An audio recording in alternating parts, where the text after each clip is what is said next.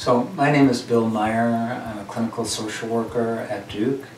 I work in the high-risk obstetrics clinic, and I have faculty appointments in both the Department of Psychiatry and OBGYN. I've always been very interested in human development and how our experiences growing up affect us. And if you take that back to its natural beginning, it would be pregnancy and the postpartum period.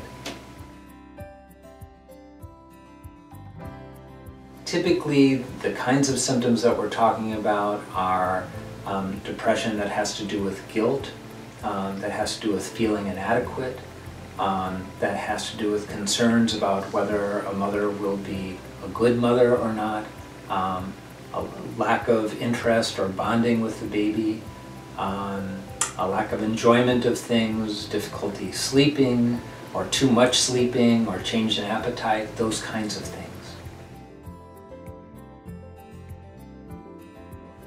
It's not uncommon for a mother to say that I don't have any reason to be depressed. She thinks that she lives in a good home, she has a supportive partner, she has a baby who's not an especially difficult baby. But what I found time and again is that if you ask that mother and invite her to tell her story, almost always you find many reasons that help to account for why she's depressed. It might be that the year before her mother died, or that her mother is unavailable.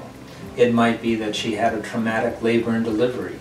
It might be that she's having terrible problems with breastfeeding and feels guilty about the fact that breastfeeding is not going well. So likely it is that she's sleep deprived.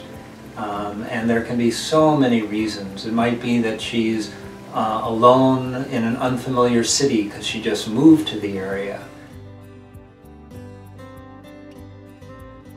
If we tell mothers that we know that there are reasons, but invite them to explain more about themselves and their recent and even past history, then we can sometimes say back to them what we've heard, and that we understand why, at least which factors might be contributing to why they're depressed. And in fact, doing that helps to validate for them that their concerns and difficulties are real.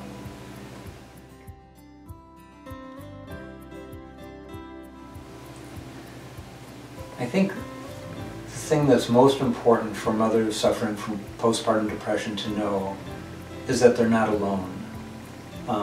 And not alone in several ways. One, that they understand how common postpartum depression is. At least 10% of women experience some significant degree of postpartum depression or anxiety. And the other thing that's so important for them to know is that they're not alone in that they have support. They have support from their families, from their healthcare providers, and from the community in general.